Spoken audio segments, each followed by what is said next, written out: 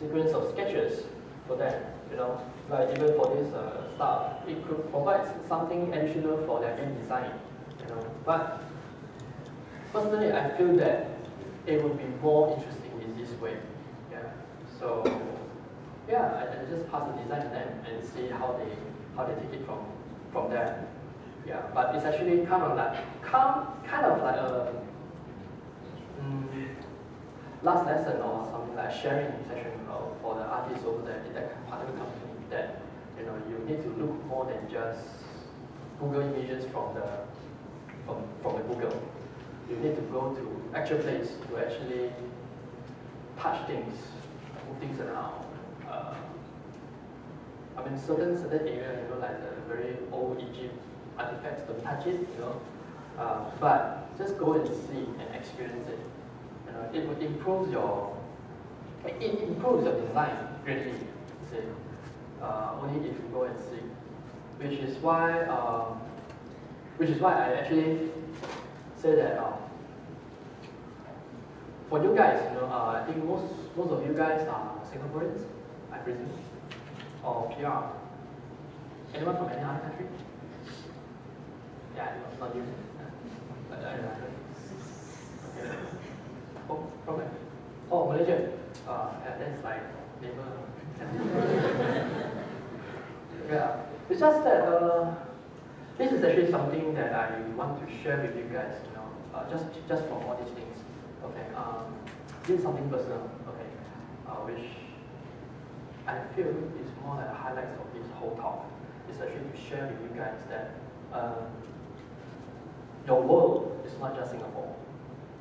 You need to see more than that. You need to move out of this country. I'm not saying leave this country and don't come back forever. Okay? The government will drop my head. Okay, but what I'm trying to say is, you need to move out, see more, and come back. You need to make sure that you are not just a Singaporean, but you are also part of this planet.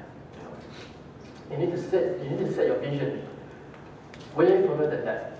Okay, move out, see more things. Okay, go to a particular country, stay for a few years, experience how they do things, their life, and then you come back and then you share, which is what I'm doing right now. Okay,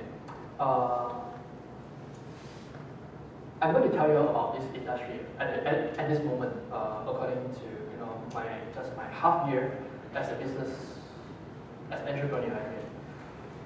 This is something that I actually see. Okay, you guys know that China is picking up way too fast.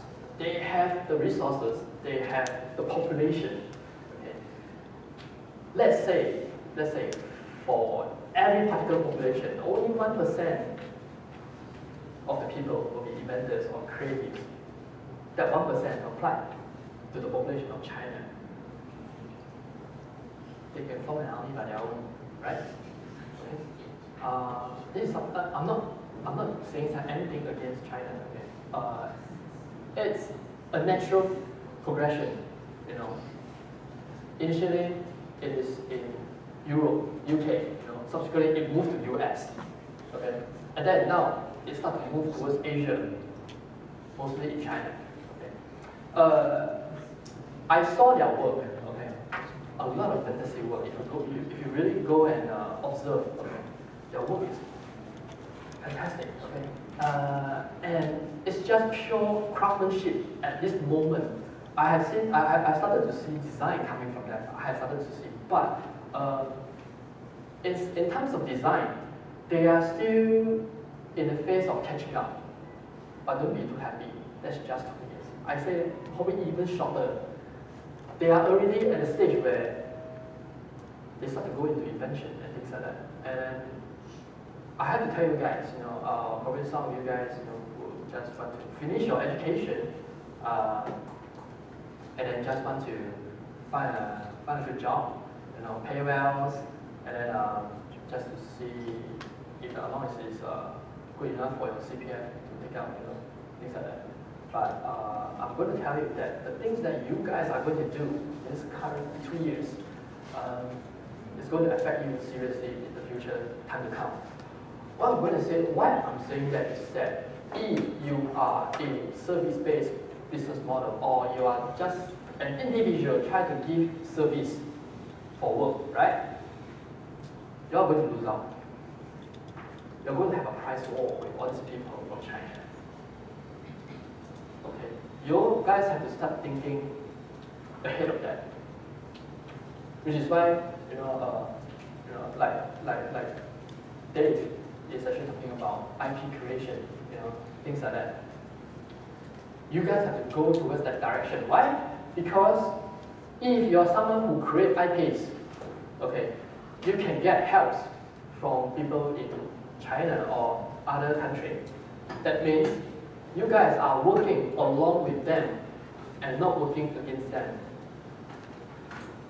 You guys understand what I'm trying to say? Is that right now, in LiKStudios, we always try to work alongside and not try to work against. Because if you are trying to work against, the Taiwan government actually just say Singapore is just like the pizza door. But so small country, how are you going to manage to overcome those millions of artists in China? And I'm trying to say that, guys, you have seen FZD's tutorial, it's given out free. People in China are actually looking at that and learning from it. 2 years is actually just a safe gap, but I'm thinking it's going to be faster. That's why you guys have to start thinking about kind of push yourself to always think further than that. Okay?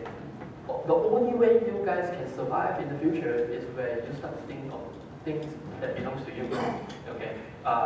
One saying that it's possible. You guys do it in the way of my eye. I don't know what you're trying to say.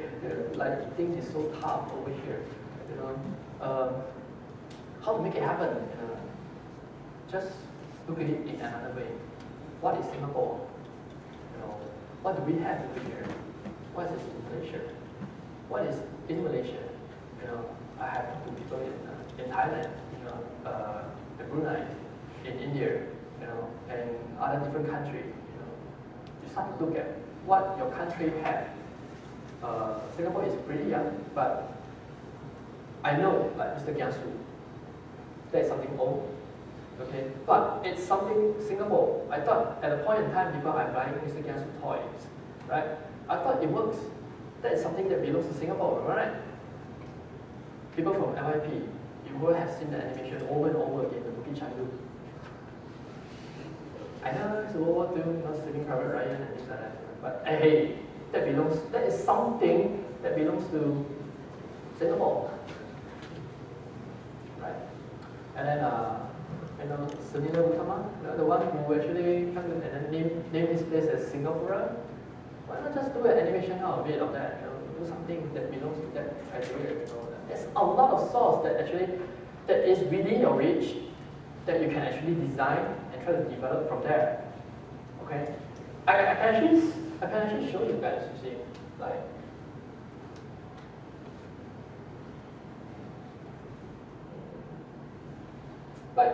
this kind of things is actually in Bali. That's most concept, like creature concept design. Right? It seems like in Bali they always have these creatures. Big eyes, big ears, and big mouth and things like that. Yeah, things like that. You see, by itself, it has some story in it. Yeah, that monster, and then the guy who is not sure of what's he doing.